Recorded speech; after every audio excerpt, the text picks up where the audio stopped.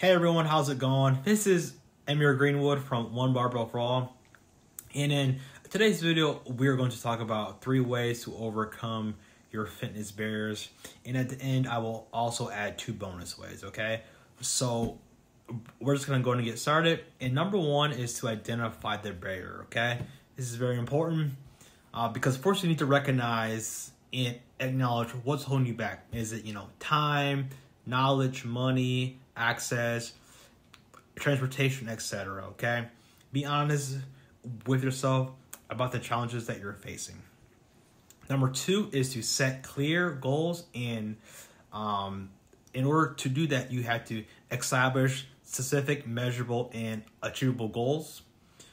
An example could be, I want to lose 10 pounds in the next 3 months by doing XYZ, or I want to gain a pound of muscle each month over the next 6 months, okay? Having a clear sense of purpose can motivate you to overcome these obstacles, okay?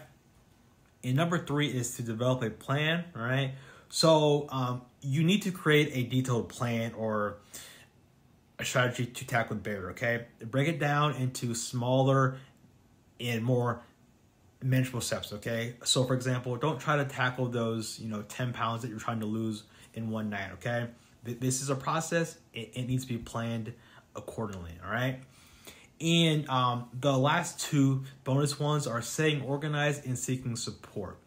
So for staying organized, you need to keep track of your progress and adjust your plan as needed, okay? And for this, a planner of some sort will be your best friend, okay?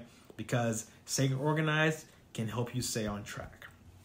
And for seeking support, very important and very underrated in my opinion, okay?